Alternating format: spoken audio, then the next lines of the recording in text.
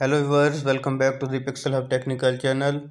This is Sirajul Hassan Raja. Today I want to show you how to implement Material Design 3 Carousel. So let's start the video. Open Sketchware Pro app. The app I am using is updated by 4. So let's call it Sketchware 4. I have already created the project. So I will open it.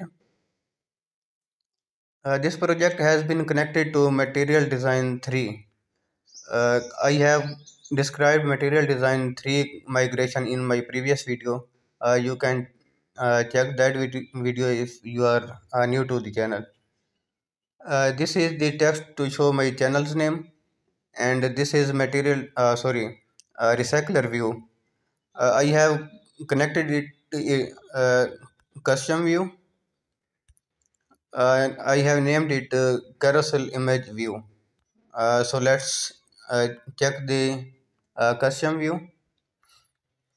There is uh, a layout according to guidelines. I have converted it into a maskable frame layout and injected the code given in guidelines.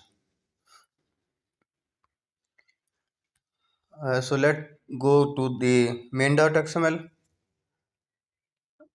uh, in on create. Here I have added some XML commands uh, to change to change custom view. uh, Whole code will be given in description. I have created a list view to show some images. Here are some images URL I have added to show UI. Remember its key image URL. So go to the on point custom view.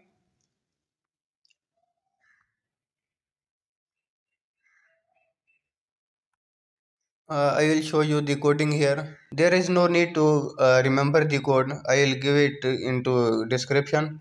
You can just copy and paste it here. I think I have no need to explain this block. Uh, just remember this key image URL which I have put in uh, list map in on create. So go back.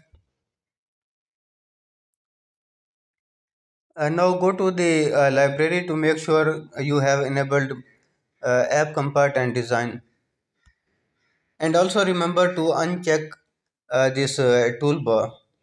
Let's show you build setting. I have set the DX as Dexter and Java variant 1.7. Our coding has been completed. Save the project and run it to check its result.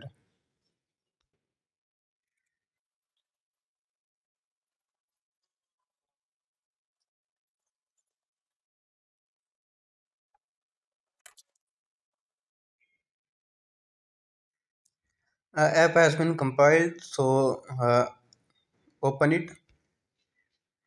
Wow, it's amazing to see the MD3 carousel in Sketchware Pro app. You can see its effect, the wonderful.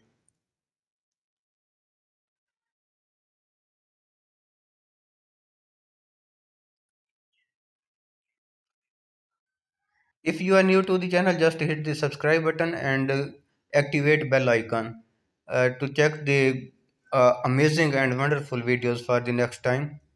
Thanks for watching the video.